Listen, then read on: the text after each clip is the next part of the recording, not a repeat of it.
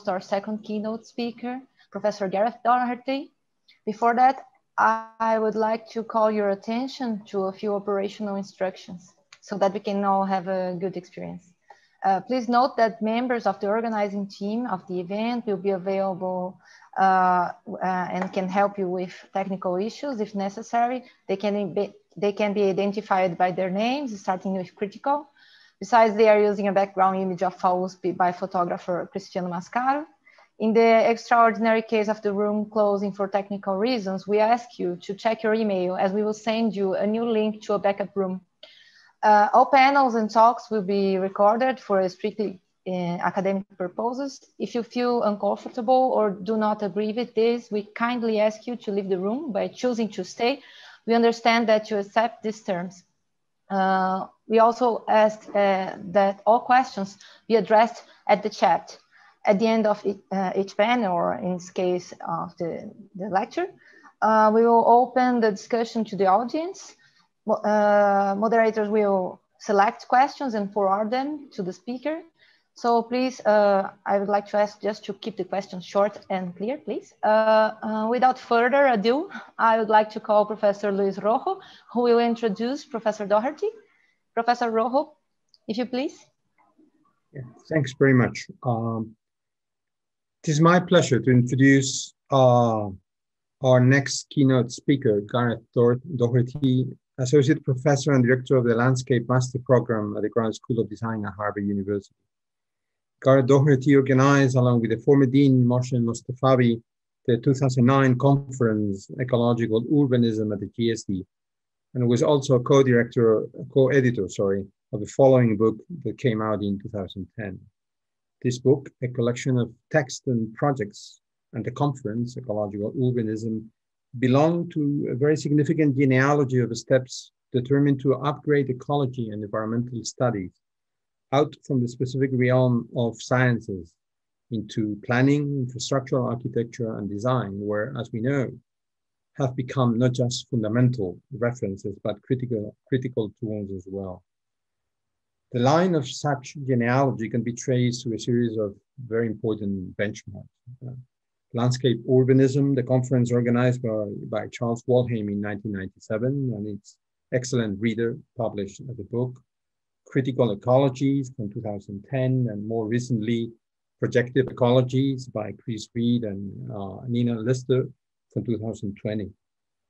They all represent a steady yet fast line of critical thinking that has become, since the 1990s, fundamental for the advance of architecture, actively retooled by the environmental crisis that we face.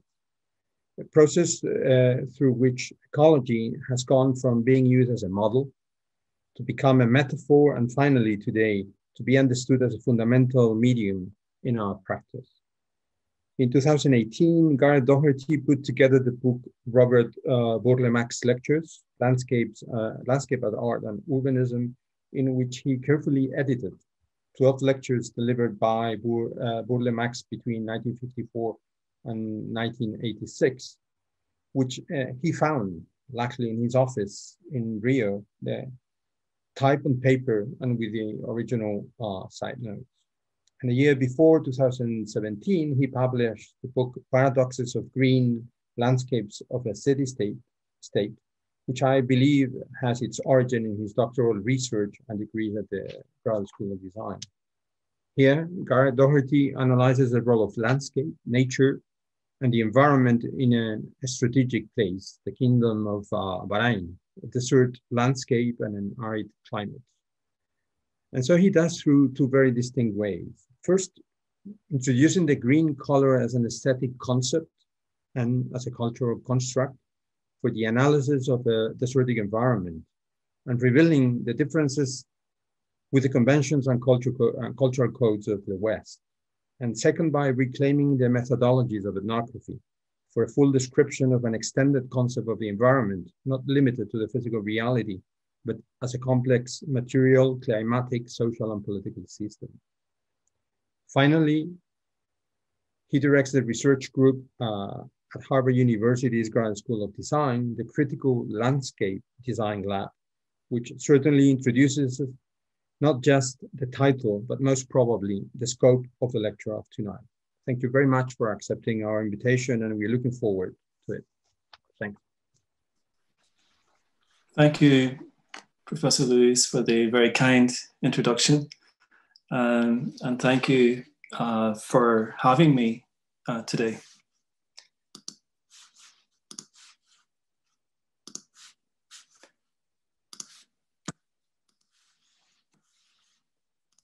So it's true, I would like to talk about the work of the Critical Landscapes Design Lab, which is a new design lab. Well, it's about 2 years old that we have established at the Graduate School of Design. And my talk is structured around sort of the origins of the lab, what led to the lab's establishment. And I want to talk about a couple of our projects, one that we're just ending and one that we're starting. The lab is described as a space for speculation on people and places. We take a people-centered approach to design. We engage in a myriad of pressing socio-ecological issues across the post-colonial and Islamic worlds, where the design disciplines, and especially landscape architecture, can help us to imagine better futures. Now, the lab is based on 2 questions.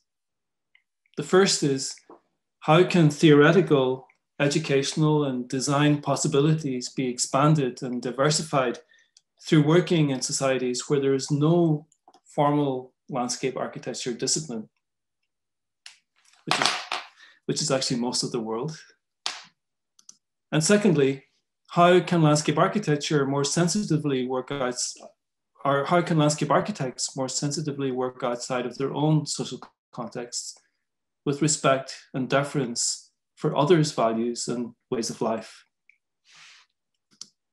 Now, as I mentioned, most of the world doesn't have a professional discipline or a profession of landscape architecture.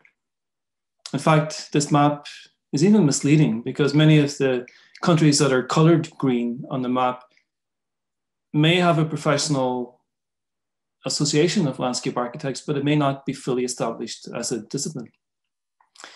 What's really obvious from this map is that most of Africa doesn't have landscape architects, and yet has some of the most amazing landscapes in the world. We're interested in what we can learn from those landscapes, and secondly, how you can practice in those landscapes without importing a sort of Western idea of what landscape architecture should be.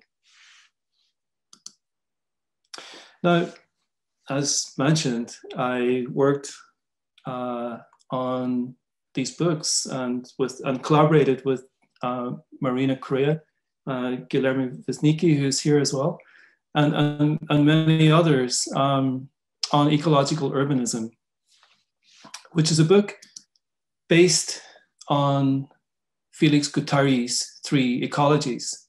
Now, Guattari tells us that when we think about the future of cities, it's important to think of the environment, social relations, and human subjectivity at the same time.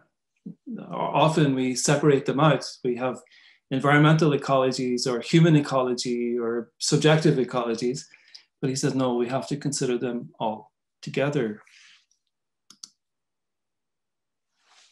One of the parts of that I was particularly interested in is the idea of smell and how we might sense the city through smell. So the idea of smell being as valid a form of knowledge as the written word. I like to think also of the work of Bertie Marx as almost ecological urbanism. If we're thinking of projects and of a metric of a project as being something that has the environmental dimension, the human dimension, and let's say the aesthetic dimension, then they really come together in the work of Bertie Marx in a really powerful way. In his lectures, he tells us that he has an ambition to work in cities. I think it's one of the great unrealized aspects of his work. But in some of the lectures, he sort of fantasizes about the idea of traffic lights being almost like the flowers of the city. Many of you probably know this project or have seen it. Touch Me, I'm Yours, the idea that you can touch a piano, it makes a sound, it becomes music, attracts people. So it attracts a social ecology as such. And one aspect of this project that I was particularly happy with were the exhibitions done alongside with Marina, who's here, in Sao Paulo, where we mounted the entire book on the roof of the Cultural Center of Sao Paulo. It becomes 45 meters long, but it's a way of introducing some of the ideas, or introducing the ideas in that book to an audience who might not otherwise have that opportunity. And who we communicate with as designers and academics is a really important question. And how do we communicate? And this is something that goes to the core of what I want to present to you today. Now, my work on ecological urbanism led me to ask a very simple question, which is if Guattari is right and we need to think of the environment, social relations, and human subjectivity together, then how do we understand these ecologies? Because the methods that we use to understand the city are usually tied to separate disciplines. And I became really interested in ethnography. Now, ethnography is when you spend at least a year living in a community, learning language, codes, patterns of behavior, understanding people's understandings of the landscape through an embodied engagement of being in the field. So your whole body becomes engaged in this gathering knowledge. And I did that for a year. I went to live in Bahrain, a small island in the Arabian Peninsula, 20 miles off the coast of Saudi Arabia. And for a year, I walked through that landscape. I was interested in the urbanism of landscape, not necessarily landscape urbanism, although obviously it's tied into that. But I was interested in what are the infrastructures that are required to sustain landscape at a whole, at a range of scales. And I chose Bahrain because it's a small nation state in one walkable area. It's about 13 kilometers wide and 45 kilometers long. So it's technically walkable, although the temperature gets quite hot during the summer, although in the winter it's beautiful. So I spent a year walking through Bahrain's landscape, and every time I would meet, well, one thing I should say is that I went there to study landscape, but when I tried to talk to people in Bahrain about landscape, they had very different ideas of landscape than I had. And I realized that every time I brought up the word landscape, in conversation, green was mentioned. I came to realize that Bahrainis understand landscape as the contrast of constructed green to an indigenous beige desert landscape. So it's the biggest change you can make of the desert is to make it green. Here we see the main paradox that I kind of found from my fieldwork. On the left, we see an image, which is an advertisement for a residential development. We don't see a single building in this image. They're selling buildings, but we don't see a single building, but they're sold on the promise of the greenness of the landscape that is going to be constructed. On the right, we see what was built. And you can see it's not quite as green as was promised. And my colleagues tell me that today it's much browner even than this image shows, because I took that image about 9 years ago. Now, in Bahrain, the idea of constructing green is considered good for the environment. So when people build a golf course, they see, because it's green, therefore it should be good for the environment. But Bahrain means two seas in Arabic. One sea is the Persian Gulf, the sea, and the other sea are freshwater springs that punctuate the land and the seabed. And they used to irrigate date palm groves that line the north and west coasts of the island, spaces like this. These are really, really beautiful, incredible spaces that are being lost.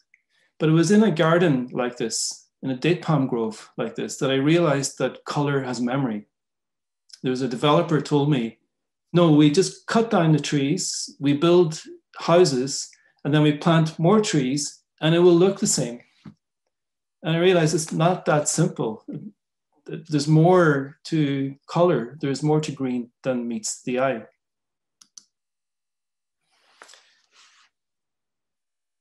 SOM developed a master plan for Bahrain. Point number 9 was to green the country, literally to green the country.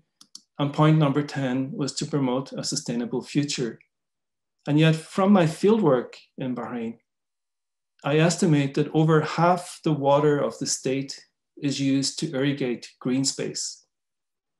And that green space is constructed not for agricultural reasons, not for production of food, but purely for aesthetic reasons, but actually political reasons, economic reasons, because that green is creating value. So I was interested in knowing what are those values and how can we work with green in a way that is more kind, let's say, to the environment. This led to an interest in color and the built environment. I don't know why we don't teach color more in design schools. But everything we design has a color, and color helps us to create space and distance. This is where I come from in Ireland. It's a very colorful place. I'm showing these because the point I'm trying to make is that the knowledge that we gain from being in the field can sometimes be really helpful.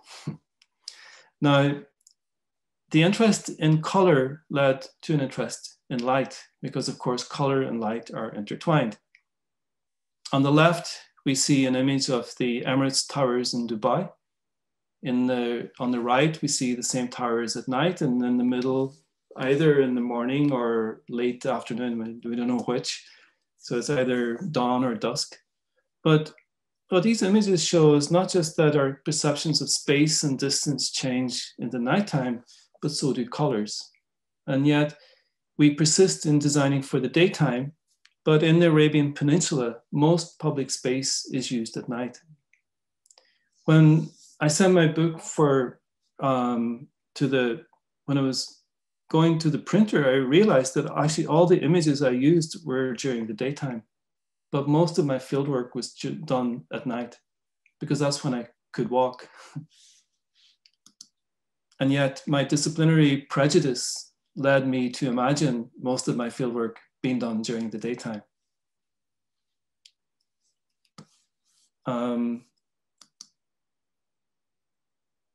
We had a conference a couple of years, well, actually 4 years ago now, that explored the idea of designing at night or for the nighttime. The city of Dubai, this image was taken during Earth Day. I was on a plane and the plane was taking off, and I by total chance, but I looked out the window and they suddenly turned off the lights in Dubai. So every year on Earth Day, they turn off the lights. And it really brings home how much energy is used in fighting the nighttime. And so what I was trying to show here is how spending 1 year in the field can lead to several, let's say, theoretical interests that arise from that fieldwork. And that each of these is now a project in the Critical Landscapes Lab, where we're focusing on the nighttime, on color, and we're just finishing one project and starting another. And these are the two that I'd like to talk about now. So we're just finishing an atlas for a city region, which is a project based in Ireland, and the Sacred Groves and Secret Parks, which is based on Afro-Brazilian religious spaces. So let me take you through these couple of projects, and then we have time for questions and discussion. So the Atlas for a City Region is based in the north of Ireland, where I'm from. On the left of this image, we see the Republic of Ireland, and on the right, we see Northern Ireland. On the left, we see the European Union, and on the right, we see the United Kingdom. The border is somewhere in the middle. We're not quite sure exactly where the border is, but it's in the middle of the river, but the river splits in two. So we're not quite sure which one is the border. But when you're on the ground in the field, we don't know where the border is either. Well, locals know because we grew up there. The only signs that there is a border is when your signal on your mobile phone changes, or you notice there's a preponderance of petrol stations on one side. Now, we were approached by a local government in Northern Ireland to advise them on the potential for a region that straddles both sides of the border. And this is before Brexit took place. These are the mayors from two local governments, one on either side of the border, who came to Harvard, and are particularly interested in the satellite image of the area. Now, probably, I'm sure most of you know, Brexit is referred to the departure of or the exit of the United Kingdom from the European Union, a process which sort of formally ended earlier this year. And one of the main worries about this is that the border between Northern Ireland and the Republic of Ireland is the only land border with the EU. And people worried about going back to the troubles that I grew up with and that had defined this region for so long. The concern is that there will be a hard border between the two jurisdictions. We were interested in fieldwork in terms of spending time in the communities, learning languages and so on. But we're also interested in the fields, which are this field pattern is very distinctive to the Irish landscape, and yet is something that's only about 200 years old in this part of Ireland. The fields are bounded by hedgerows, which are the most important ecological corridors in Ireland. Can you hear this video? John Britton, his undertaking duties over, sets off from his pub to potter about in his... So there's a short video I'd like you to listen to. It's only about a minute and a half long, but it talks about the sort of informal, everyday interactions that we were interested in.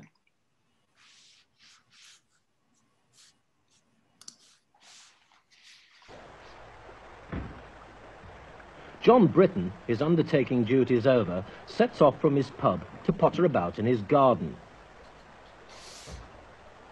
And he has to cross the border because his garden is in Britain.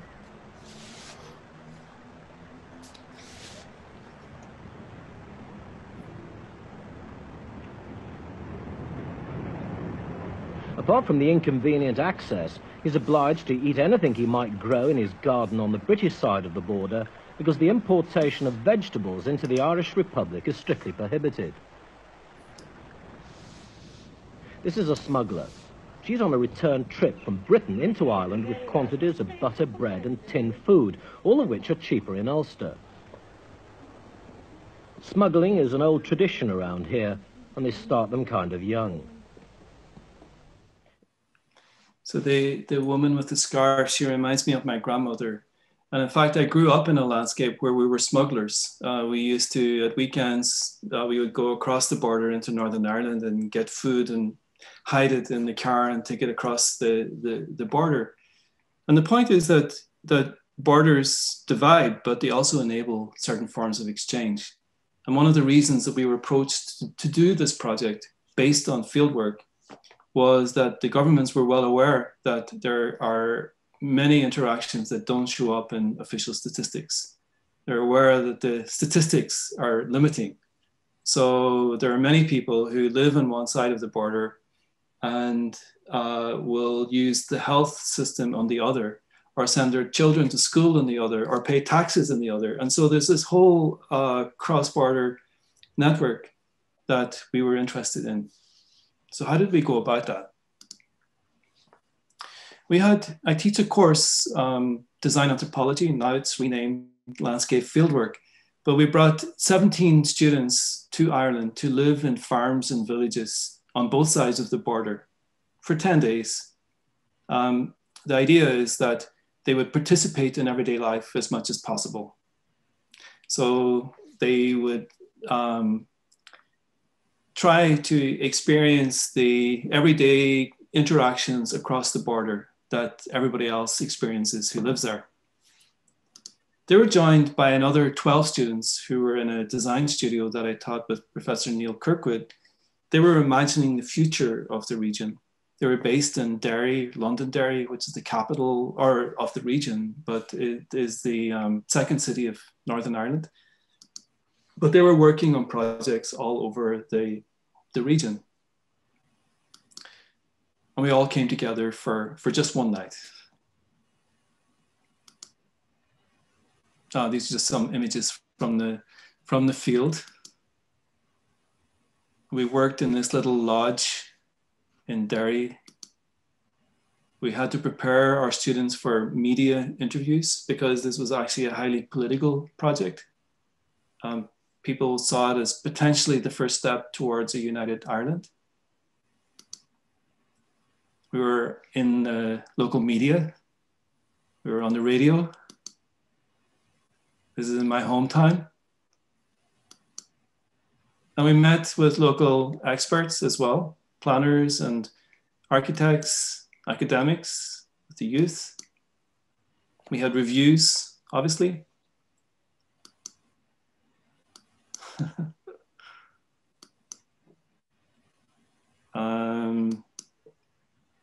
The project was based on 3 questions. Is there a cross-border region in the Irish Northwest? If there is, how to draw it on a map? And how will that region develop over the next 200 years? So let me briefly try to answer these 3 questions. So 1, is there a cross-border region in the Irish Northwest? Well, we concluded that there is. But we began by looking for evidence. There's a playwright from the region, Brian Friel. He tells us that, you know, you should look for the sounds, the documents, the words, and the images that make us distinctive in some ways. We began by looking at maps. It's interesting that in all the maps we could find of Ireland, and there are many, this region often shows up as something different. Here there's an image of Ireland as a mother and child, and the region is the space in between them. It's a void.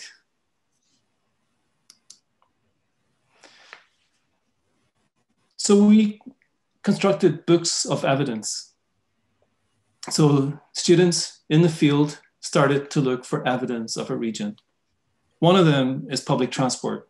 The region is seen as so remote that the public transport systems of Ireland and the United Kingdom don't actually extend that far. So we have our own public transport system that crosses the border. These captions are written in our local dialect. Why does the bus aye be late? Means why is the bus always late? And the answer is, if it's on time, you all would miss it. We looked at the links across the sea with Scotland. Until roads were built in Ireland only about 50 years ago, there was more interaction across the sea than with the rest of Ireland. That's why my accent is closer to Scottish than Irish. The local dialect is actually so distinct that it has been classified as a distinct language.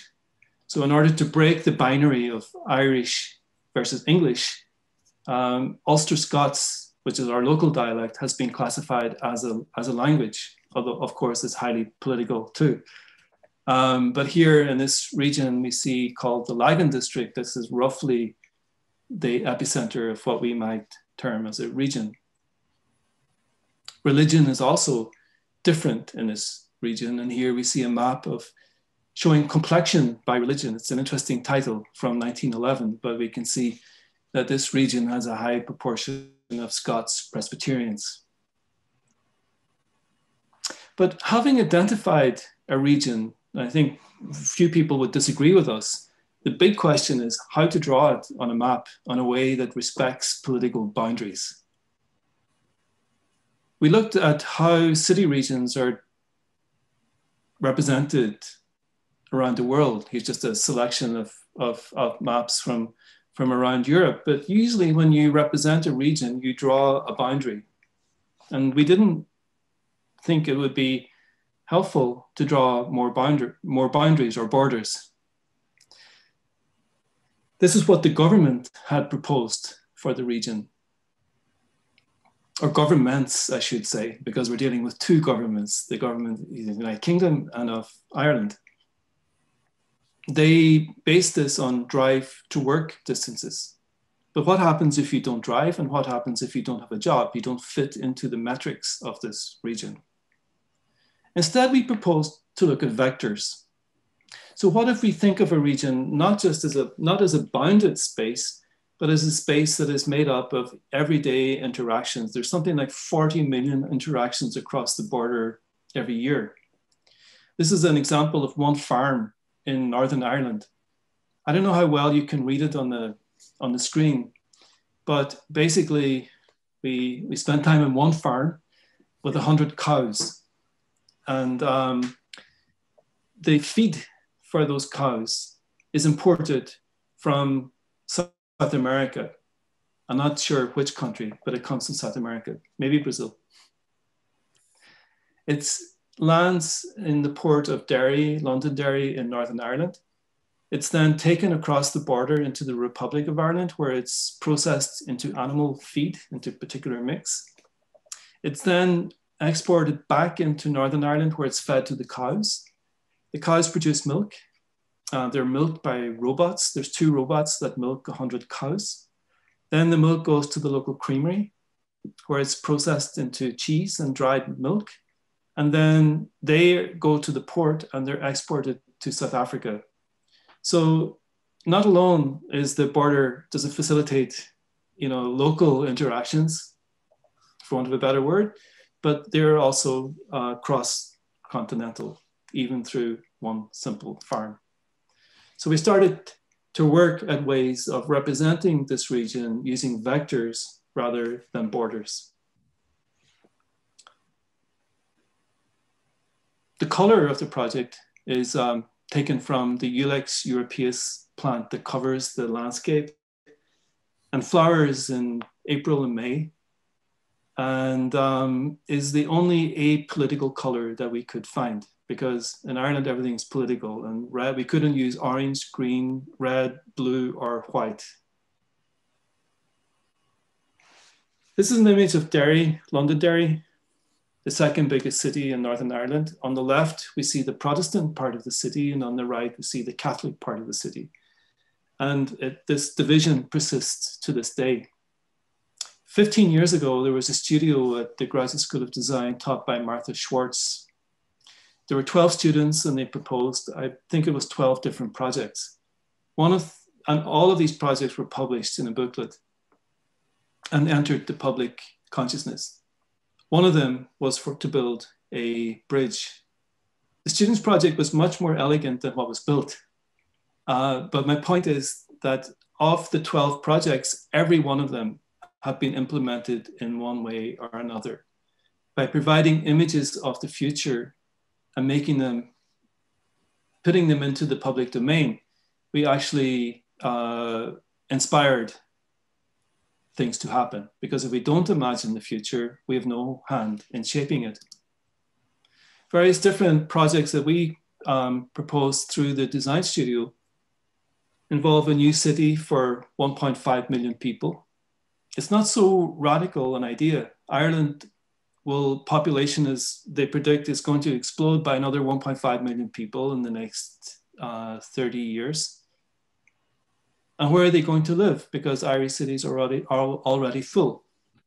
So one proposal is to capitalize on the border, that there are some services that are good on one side and there are other services that are good on the other. So why don't we just celebrate that and work with the field pattern in imagining new forms of living? Climate change is going to have a bigger impact on the landscape than Brexit, is one of the conclusions we made. And this project looks at how the landscape is going to change over the next 30 years. Right now it's very green, but in the next, rainfall is predicted to decline and the temperatures are going to increase, meaning the landscape is going to be more suitable for citrus fruits than it is for potatoes. And so the field pattern that we saw with the rectangular fields and the green grass could in the future be quite different when we adapt to alternative forms of farming.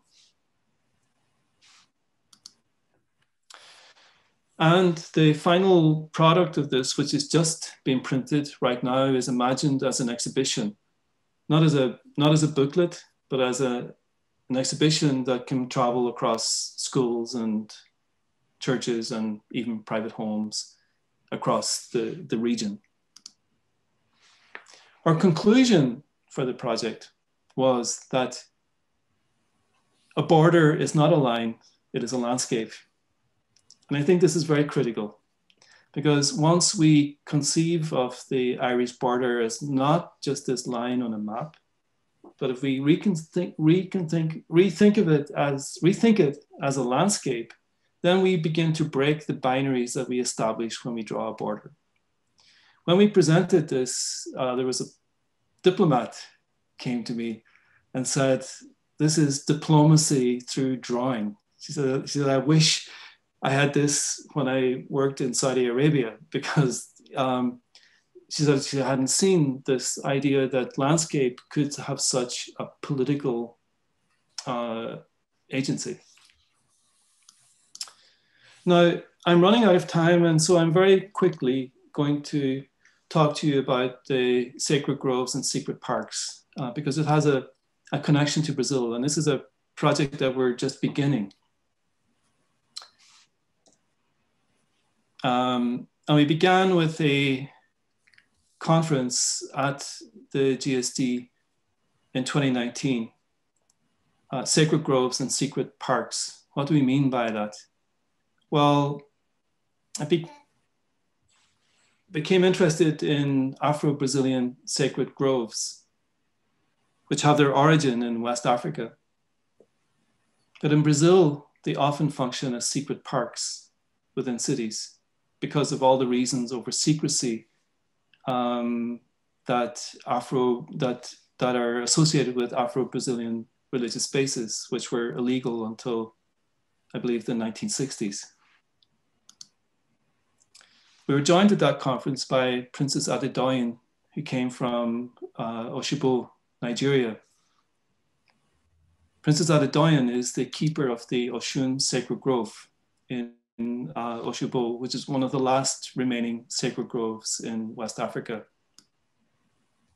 We also had an exhibition with photographs by Leonardo Funati, amazing Brazilian photographer, and Adolfo Para, another amazing photographer from Nigeria. So here on the left, we see an image of the Terreiro Voodoo Zoo in Salvador, where I've been doing most of my field work. And we can see the Terreiro, the sacred grove, surrounded by the city, and yet it works as sort of like a secret park within the city, and there are about 2,000 of them in Salvador. This is the Oshun Grove that I mentioned. Oops. This is the formal entrance to the grove. This arch of the flying turtle was built after 3 weeks of meditation on the site. It's a deep form of deep fieldwork. And the Oshun River is a goddess, the goddess Oshun, who flows through the grove. And every year there is a festival in honor of Oshun, where Oshun is fed. I had the great honor of being there for that festival a couple of years ago. And these sculptures are from the new sacred art movement, which is a movement headed by Susan Wenger, who is the mother of the adopted mother of the princess. But the whole set of conditions that led to this park, or led to this grove being the last remaining sacred grove, but being preserved, is something that we're currently looking into. But when enslaved people were brought from West Africa to Brazil, they brought with them indigenous religious practice. You see here the numbers of there's something like 5 million enslaved people were brought to Brazil from West Africa, as opposed, in contrast to 300,000 in the United States. And Salvador was a center for the slave trade. It's known as the Black Rome, partly because of its hilly topography, and partly because of just the number of Afro-Brazilian spaces that there are. It's the biggest, and it was the original capital of Brazil. And this is the Casa de Oxumaré, where I've been doing fieldwork in Salvador, the house of the energy of the rainbow and the snake. As you know, entering into trance is one of the key parts of Afro-Brazilian religions, and one wonders about the relationship between space and materiality and trance. As I mentioned, there's about 2,000 of these spaces. Officially, there's 1,300, but unofficially, I'm told there's about 2,000 is a more realistic figure. These photographs are by Leonardo Finotti. And as one enters the Casa de Oxumaré, you're faced with 134.5 steps that take you up to the main religious space. And I became fascinated as to why there's 134.5. Why is there a half step? I mean, you can tell that these steps they're all pretty evenly measured. They're probably built by an engineer or some other professional. And then why is there a half step? I asked many people, why is there a half step? And no one could tell me. But only when I went to Nigeria did I learn that the half step was a sign of generosity. I was told that if you ask us for a cup of tea, we will ask you do you want sugar? And people will say, Yes, and then you'll be given 1.5 spoons of sugar. So it's a symbol of generosity. I will conclude with just reflecting on remote fieldwork, because what I'm involved in right now is a project on fieldwork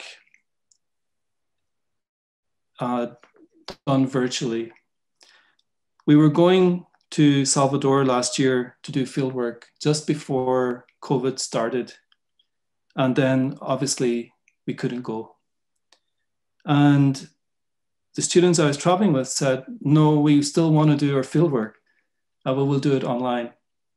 And I was amazed at what could be found online. And this year, we're doing fieldwork in Nigeria.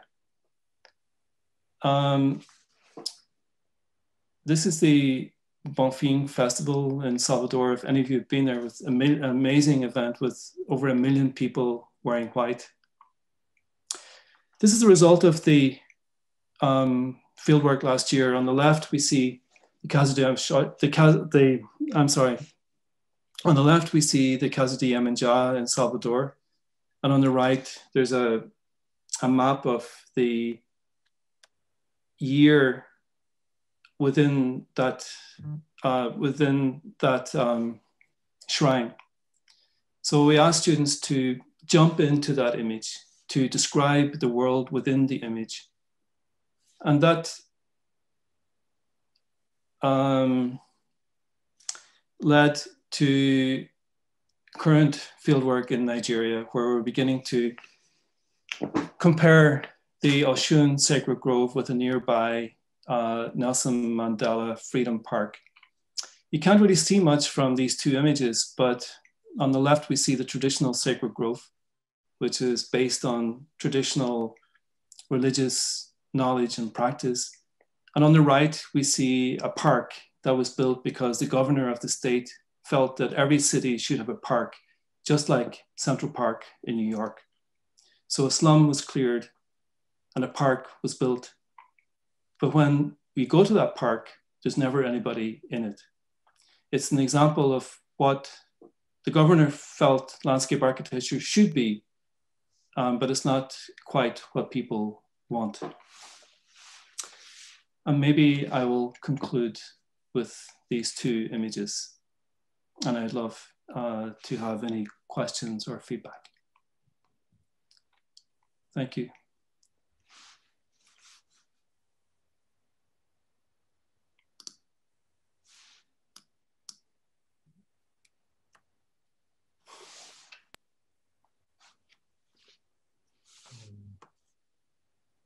I'm not sure if I'm the one to run this or is somebody else.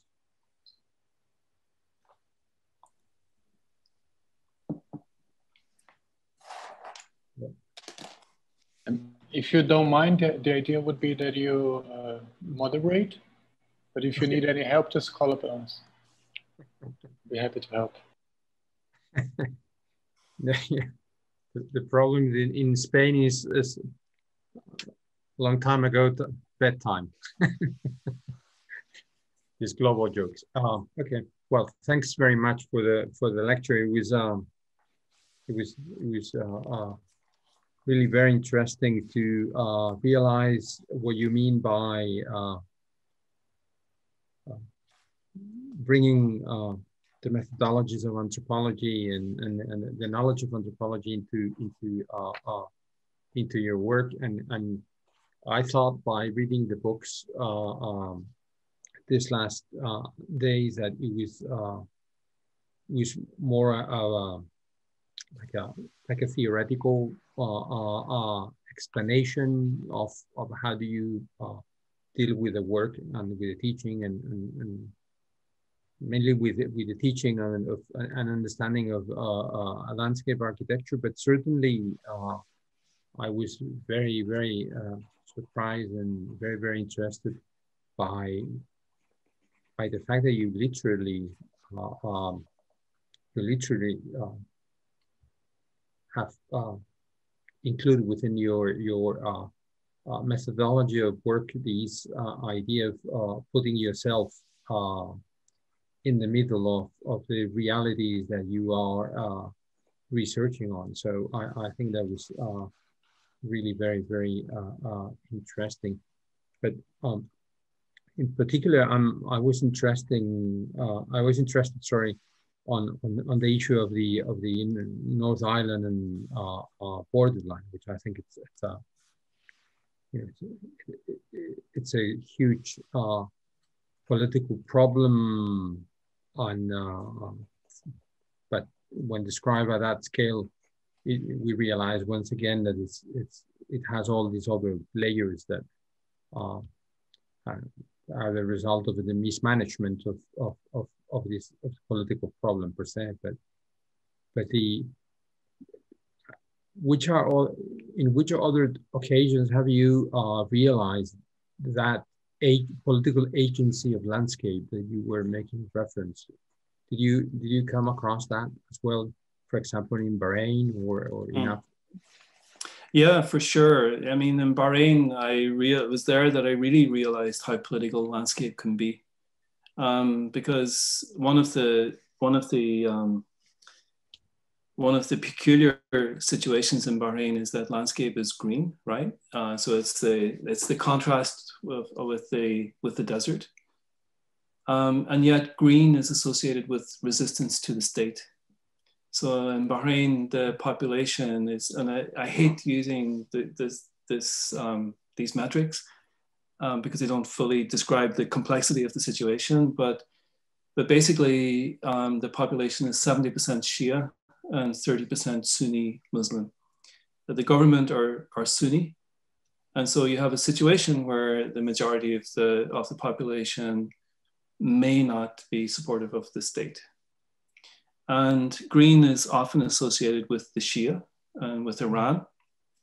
And it's a very complicated situation where the date palm groves that I loved and spent so much time in are often considered Shia spaces. And so they're associated with villages inhabited by the Shia, and they're often associated with resistance to the state. So there's the chromatic dimension of the landscape there, and this gets to the heart of a lot of the political struggles in Bahrain. And I think another thing I noticed there was that it's what I described as a chromatic metaphor. So in Bahrain, people would look at one color and think another. So many people said to me, did you know that green is the color of Islam? And yet when I looked through my notes, who said this to me, it never was a Bahraini. But in most countries, green is associated with Islam. But in Bahrain, red is the color of the state. And red is often associated with Sunni Islam. But it becomes a metaphor for green. So it becomes so political that green is so political that it becomes red. If that makes sense.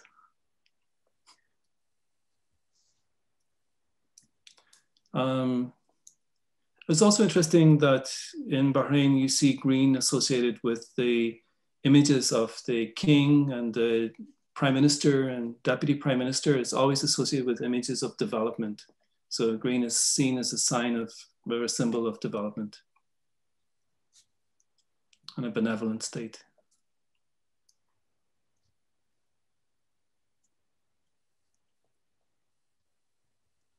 Okay, maybe we'd like to open up to the floor. So if somebody has questions, I think you can ask them directly or through the chat. But I think you feel free to ask directly. I think it would be more natural.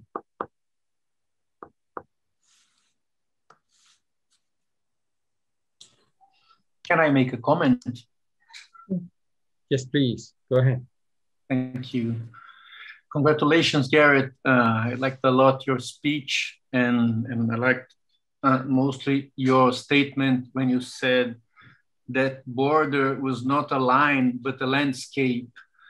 It's something challenging to help us to imagine the potential of the landscape in the sense, because as far as I understood, your approach to landscape is exploding boundaries, right? So your speech about landscape was, for example, about ethnography, about politics, about religion. And for that, I was remembering that maybe some decades ago, landscape was a kind of a small science attached to architecture or to urbanism, but connected only to sciences, to vegetation, to the knowledge of green. And now it's something bigger and with no boundaries to separate from another arts and sciences. I was remembering the semiological diagram that Rosalind Krauss uses in the famous text, Sculpture in the Expanded Field. She tries to define sculpture against architecture and against landscape. So what I would like maybe to ask you is not a question exactly, but it's more, how do you define landscape in the context, in the contemporary context, when we see these explosions of boundaries? So when we think about, as Hal Foster puts, the complex art architecture, these expanded fields, how do you define landscape nowadays? That's an interesting question, because I mean, I think we should define. Let me put it another way. In I think it was 1948, Geoffrey Jellicoe, who was the founding president of the Institute of Landscape Architects, he gave a speech and he said, "Landscape architecture is not a good name, and we should strive to find a new name for the discipline. And when we do, it should be a single word and it should be common among all languages." And I like Jellicoe's work, but I would disagree with him on that. I think maybe the answer is to even let go of the word landscape at all. I mean, I think that there are many definitions of landscape, and as there are many landscapes, and I'm not sure that one definition is sufficient for them all. But the approach that I take to landscape is one that includes people. And I think that people are often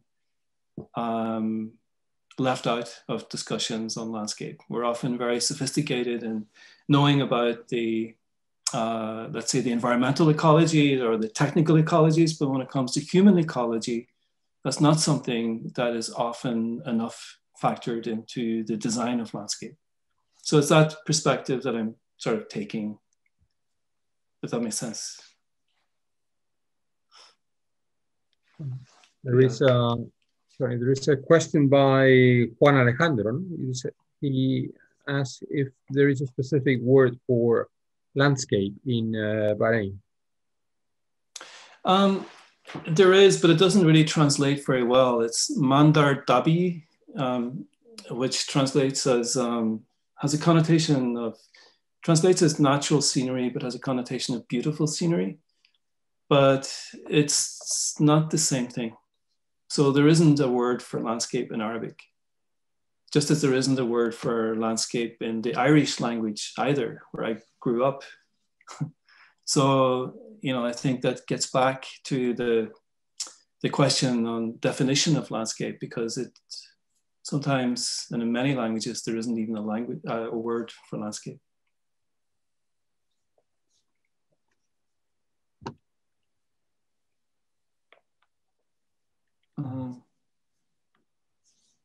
I have a question. Your research demonstrates the re-signification of the notion of landscape each time it crosses other issues such as politics, religion. Brazilian realities, for example, also have historical layers of different temporalities coexisting and generating a multiplicity of information, somewhat disconnected due to the process of urbanization. This explosive metropolization process. Could you share some of your experiences about the explosive process and the reduction of its urban landscape? Which insights they can maybe provide to the idea of landscape? Need to think about that. It's almost like an exam. Yeah. Sorry about that. It was my question. I don't know if it was clear enough. It's just that we have a very explosive metropolization process, and our urban conditions are somewhat a kind of a patchwork of temporalities, and sometimes it's very hard to understand it as a kind of a pattern or even something that you can work with it. Its complexities are very challenging. So since you have shared with us a lot of really interesting thoughts on how can you rethink landscape using different kinds of lenses. So I was just trying to see if you have some thoughts on on this kind of messy and complex urbanization process and its landscape after all. Thank you. Yeah, it's a, we have a tendency to, when we're working with complexity, to try to simplify it. And I think we need to, work with complexity and even make it more complicated because it's, we're often dealing with complex situations and they deserve complex answers. And in order to understand the complexity, this is where I believe strongly in the role of fieldwork and in the role of engaging with the site and with its inhabitants or its future inhabitants. But in having the knowledge that we need to be able to intervene. So in exploding metropolitan situations, I think they demand even much more engagement in order to understand those processes of urbanization and development.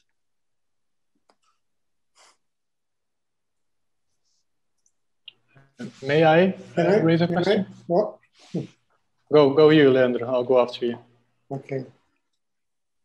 Thanks, Gareth, for the presentation. I knew your work, but not really recent research you have shown here. Many of your studies on African culture in Brazil, something that has really become part of your everyday life, despite the recent threats, but it's not worth dealing with here.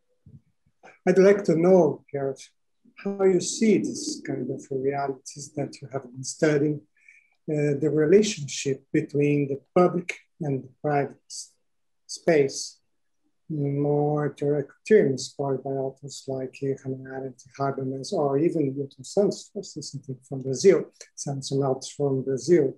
It's kind of these different realities in British reality, in Brazilian reality, or in other parts of the world, how you can explore this kind of different meanings or different sensations between what's private, what's public, what's the private domain, the counter-public, the public sphere, or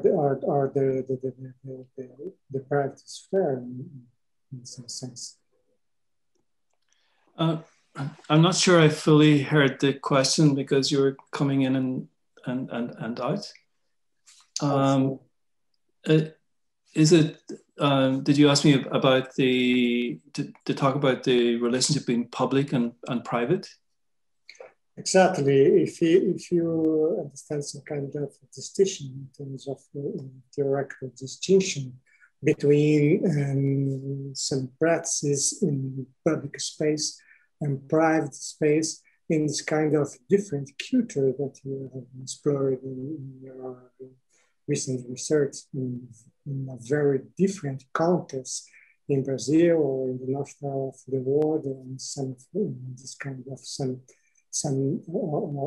strongly different culture. I mean, it's a really interesting question. You know, the notion of public and private, it changes in different situations, and I think, you know, maybe in what I presented today, I think the sacred groves and secret parks talk about that most.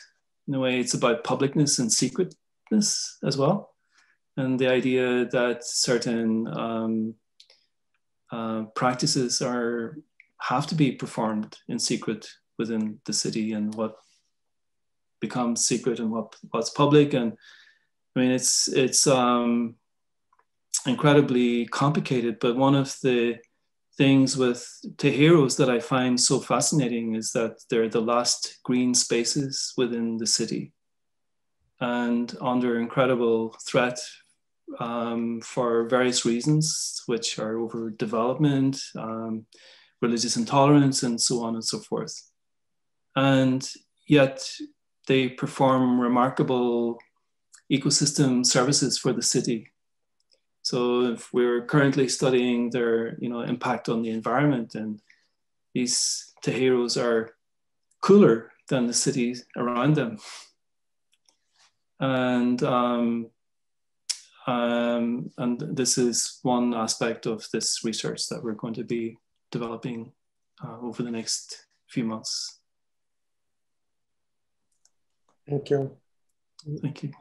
Marcos, why don't you go ahead, and later on I read the question from Sylvia. Okay, thank you, Luis. Gareth, thank you very much for your lecture. I enjoyed it a lot. I'm curious about maybe a specific part of your work, trying to understand also methodologically how you approach in some of its steps. So you definitely show a work that is very empathetic, while also curious, sensible, intimate even, I would say, right, approach. And my question to you first would be, do you, through the field work, as it seems, generate a hypothesis based on a subject that has generated previously curiosity on you? And then precise your object of research based on this, as it seems? Or what is your process? And then another curiosity is connected to your approach as a self when you are going to somewhere new, like you do, I assume, when you go to Salvador or Bahrain, or when you go back home, right? So what changes, because you're very thoughtful, I think, from the way you tell your narrative and what you observe and how you contact and experience things, and how you share with us how you, your insights and your reflections on those topics. Is that process very different when you are at a new place or when you go back home? So. Thank you, Marcus, for the question.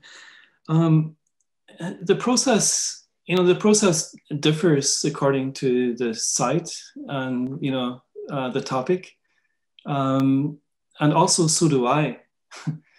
You know, I also change because you have to. And so I think both parts of both questions are sort of related, or the answer is sort of related to both. I grew up in a small village, and one of the things I didn't talk about was that the first project I ever built was in my village. And it came through a very deep connection with everyone. So I knew everybody who lived there. I talked to everybody who lived there. But it wasn't just the villagers, it was also different layers of government. So I went through the local government, the regional government, the national government. And when it came to working on other projects, the question is, how do you have that level of intimacy with other sites? And you're right, it's an element of intimacy. You build up an intimacy with the site and with the people who inhabit that site. And intimacy is not something you can just walk in and achieve. It's built up over a period of time. And time is not something we always have. So what I presented today was very different ways of doing fieldwork. In Bahrain, I spent a year. I had time, right? It's amazing to spend a year with just going into a totally foreign landscape and having a year to walk through it, observe, and to then interpret that, because the interpretation is what is most important about your fieldwork.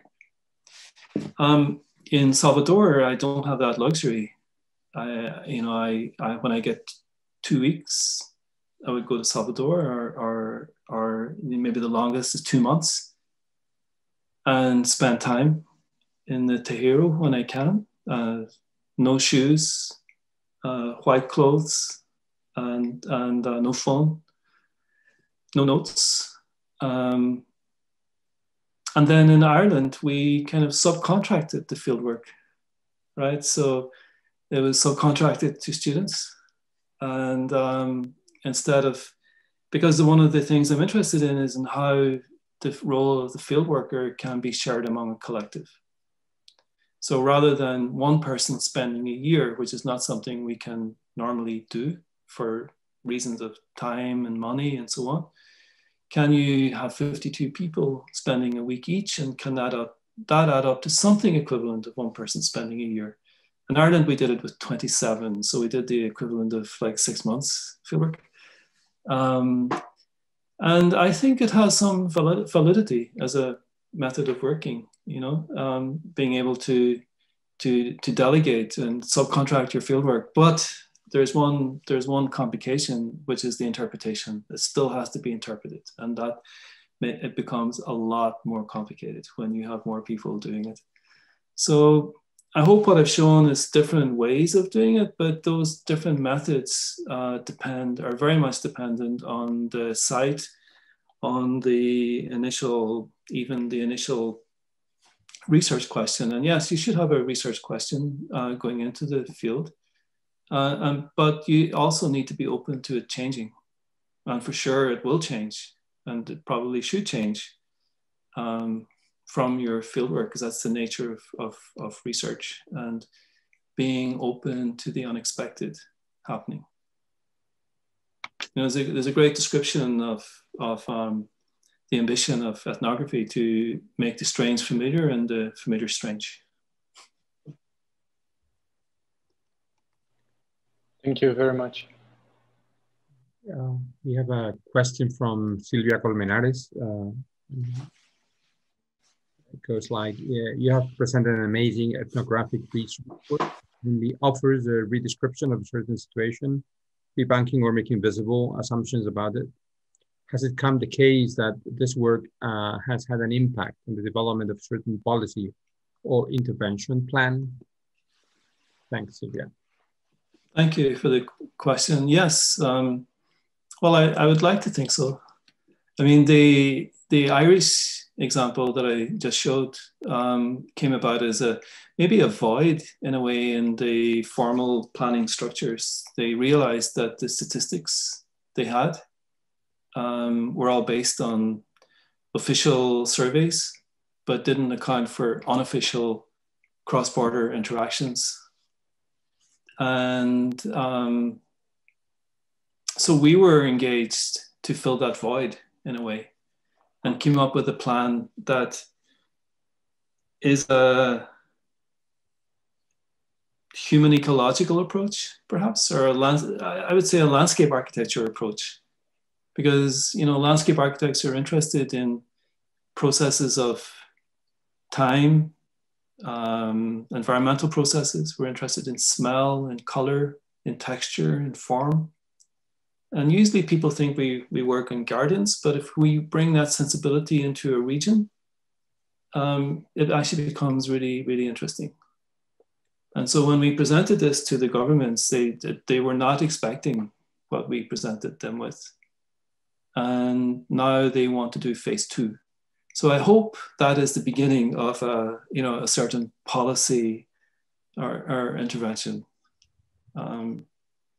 We also did a similar approach in the Bahamas, which was complementary, let's say, to official procedures and to official protocols.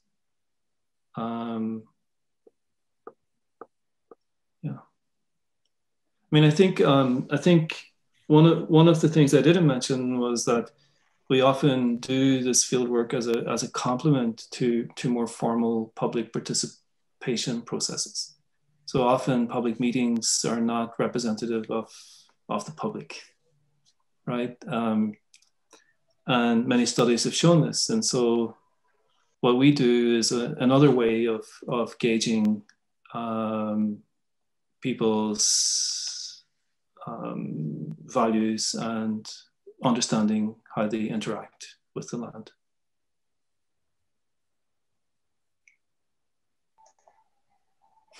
Oh. Maybe Luis Rojo, I don't know if you would like to say a few words. I would like to thank you, Professor Gareth. It was really inspiring. So I think we are heading to the end of our session. Luis? Well, I just want to thank again Gareth Doherty for the lecture. It was really amazing and it's going to give us food for thought for a long time. I have to say that I took this presentation very seriously and I read the books and I recommend everybody to read them. It was a great pleasure this last week to go through them. The lecture another level of interest to my brain. So anyway, thank you very much. It was great. Thank you. Thank you.